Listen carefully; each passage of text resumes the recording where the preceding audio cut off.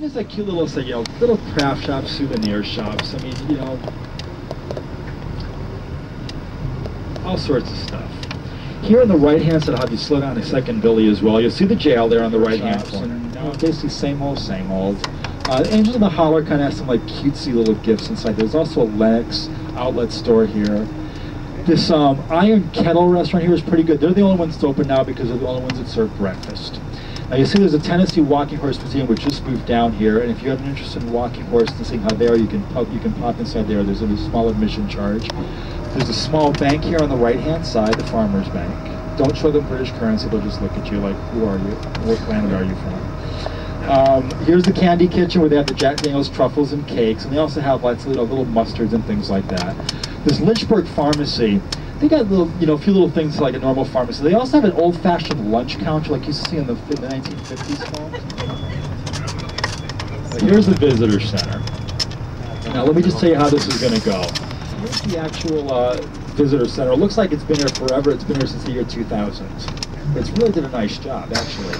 Now let me tell you how this is going to go.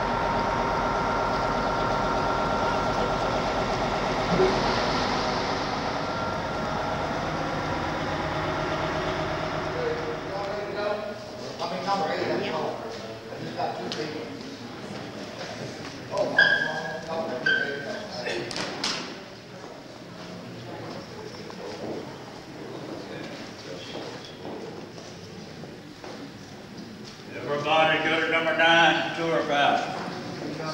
Come along with me.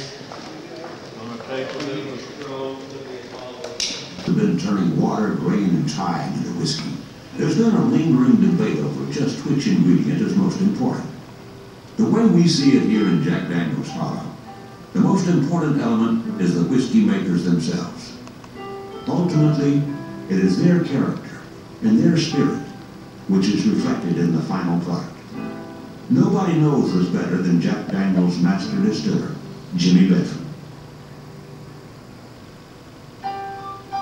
Over our entire history, there have been only 6 master distillers here at Jack Daniel's, starting with Mr. Jack Daniel himself.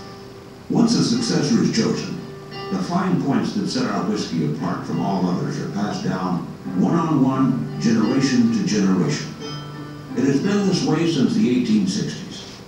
And frankly, we don't see any reason to change a system that served us so well over all these years. Whiskey making doesn't require a big crowd to get the job done. But the handful who keep things rolling really have to know their stuff. This line of work doesn't involve the kind of skills that can be mastered over a few weeks or months. If a man's in a terrible hurry, well, he's best advised to take up some other profession. As with the whiskey itself, it takes years to turn out a good whiskey maker. It's not uncommon to find Jack Daniel's employees who, as a young man, learned their trade from their own fathers. The mash man keeps a keen eye on the fermentation process, as grain, yeast, and iron-free cave spring water come together to form the basis of our whiskey. Here, too, timing is everything.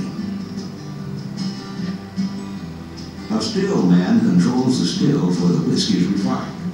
He adjusts the heat as well as the flow of raw spirit into and out of the stills.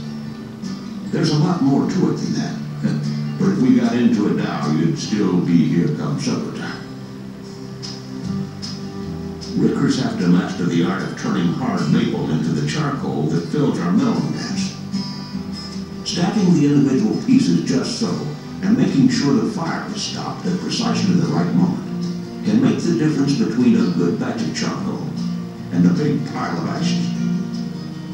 Without this precious charcoal, there would be no mellowing process.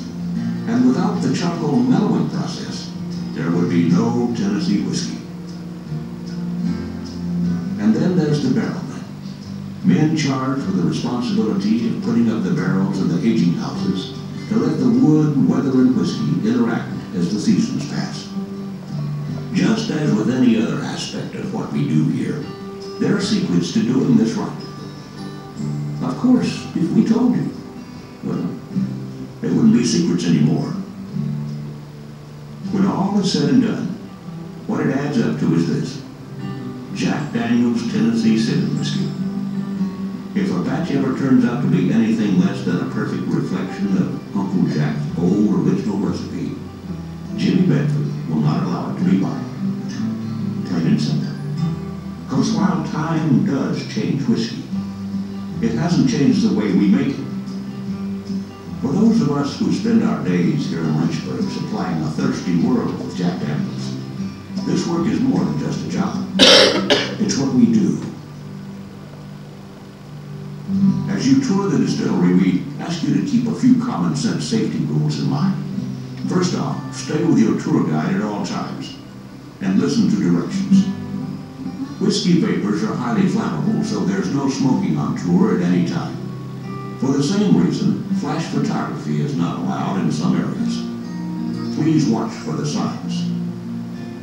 The tour includes some steps and walking up and down inclines, so make sure you're up to smoking. We'll take it slow and easy. That's always been the Jack Daniels way. And finally, weather conditions can make walking surfaces slippery, so please be careful. Anyway, we appreciate your taking the time to come down and pay us a visit. Please enjoy your stay.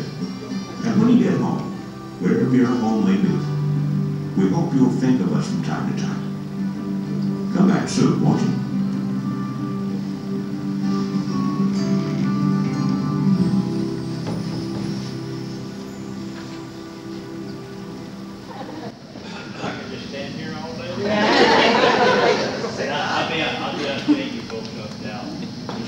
That goes through, but you have the fan in it, that bites your nose. Yesterday we came in here, we couldn't even much more stand over the lids. That's how bad that is. So what's it like to touch it? Generally, this right here cakes up about a couple of inches on top. When it quits going through its fermentation, the grain settles, and it looks like a big tub of soup in there. And then we got a big propeller like a sturgeon. Our type of stills that are continuous flow.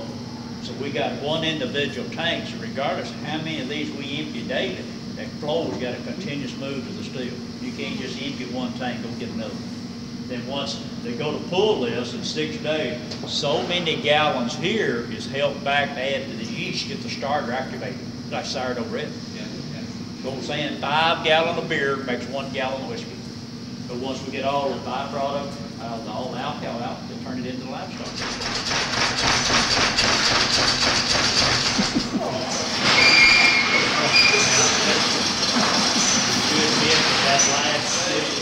You burn your wood, it's going to form a little caramel barrier, or that's what we call the salt line. So if your whiskey goes in, you got 53 gallons of an AJ proof. During the next 4 to 6 years, at least 4 years, if your whiskey is allowed to work it out of forward, once it comes up to flavor, maturity, or after, you got black label, old number 7. Then your Gentleman Jack would go to the charcoal slide. 1997, we introduced single barrel 94 proof. These are selected by choice of master distiller. They're being pulled off the very top of the warehouse. And the export market, we're going to 700 bill rather than 750 for the state. The bottle display and all these names on the wall started in '98 with the Single Barrel Society to give a person the opportunity that you could purchase your own private barrel. So in '98 we sold the first, we jumped over 1,600.